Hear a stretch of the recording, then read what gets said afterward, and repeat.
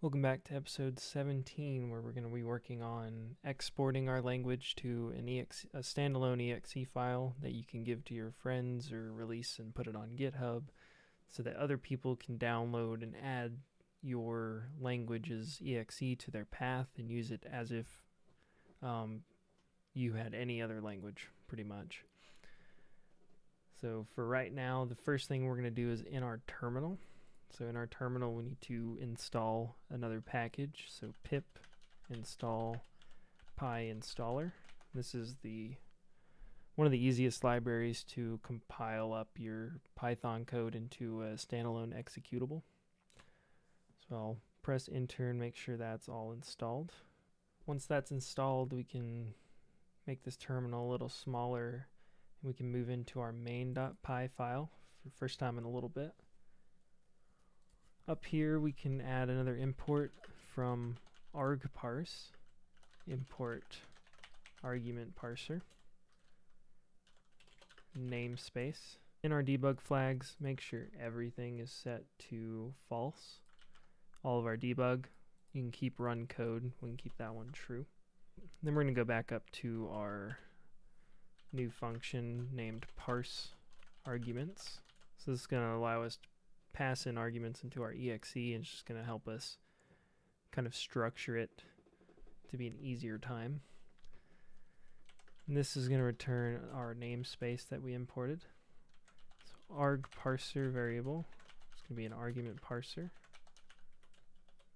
Make an instance of that argument parser, we'll enter down. We'll set a description here. So you can put your whatever you want here. I'm just putting my name of this language and whatever version it's going to be, so we'll make that 1. Very much alpha versioned language. We're going to add some required arguments to this. So our argparser class dot add argument. First one's going to be file path. It's going to be the type of a string. And our help text for this argument is going to be path to your entry point lime file. We'll add example main.lime. We're going to add one more argument under this, so argparser add argument.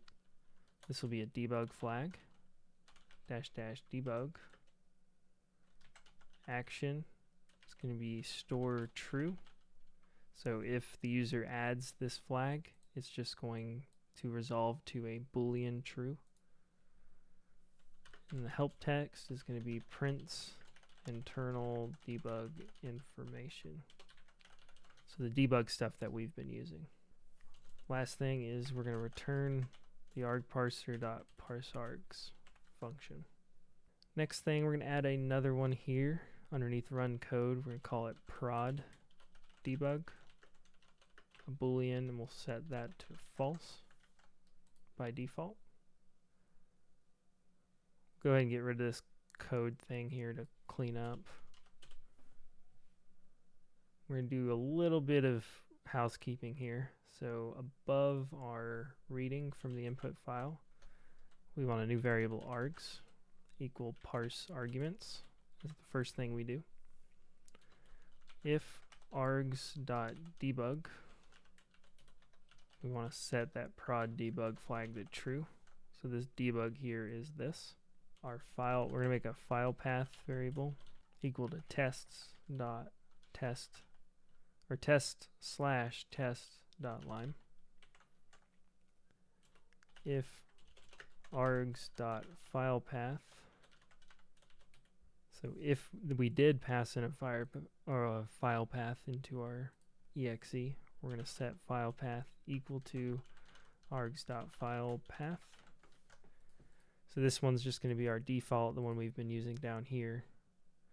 And if we added an argument with one, we want to set that variable with it. And we'll use in our open function, we'll use that, whatever that resolved file path is from here. And we'll scroll down. We're going to add a couple of things here. So we'll have our program in between this. First thing's going to be our parse start time. So float equal to time.time. And then we'll copy that, paste it below. This will be ET for end time, time.time. We'll check the errors. If parser debug, we'll write that AST as well. Keep the compiler here. For the compile step, the actual functional call, we'll make 2 more time tracking variables. Compiler start time, time.time. Compiler end time, so float, time.time. So we're just taking when it starts, when it ends, so we can calculate how long it took. So down here in the output steps, we have our module, everything's good here. Compiler debug, great. Compiler errors, great.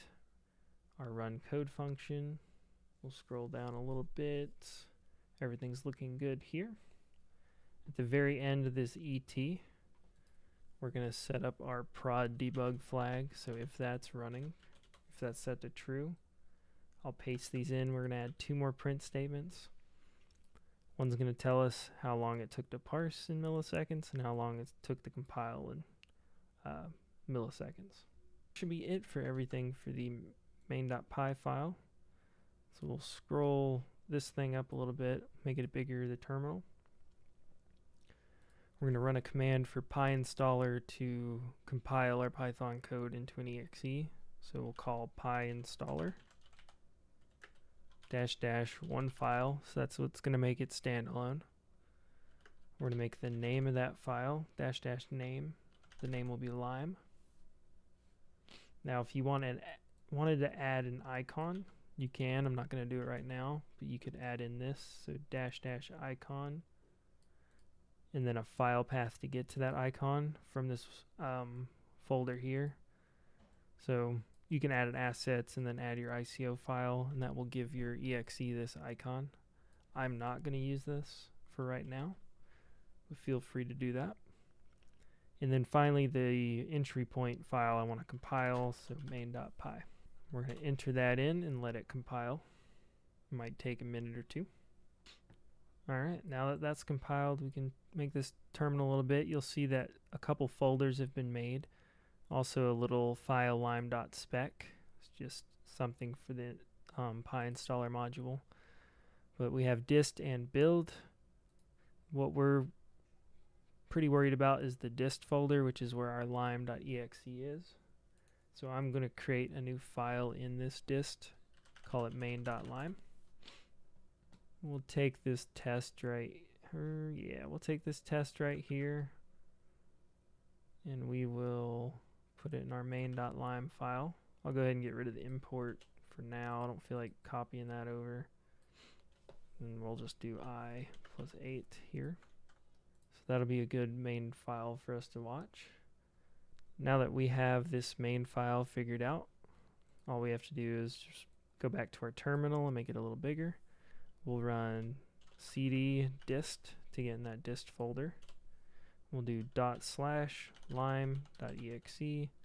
and pass in main.lime as our file path, and then run it. And here we go. In under a millisecond, we've done this. I plus 8 is 9. And now you have an EXE that you can use. You can add this file path to your environment variables on Windows so that you can use the lime command anywhere in your computer. But I won't go over that quick. That's a quick Google search. Just look up how to add an EXE to your path variables, your environment variables for whatever operating system you're using. Probably going to be the first link, so I'll let you guys handle that. But one last thing, if you do have this in a GitHub, which you probably should, create a new file. If you don't have already, add a git ignore. And you'll want to add your build directory to this ignore. So build /star, so everything in that build folder.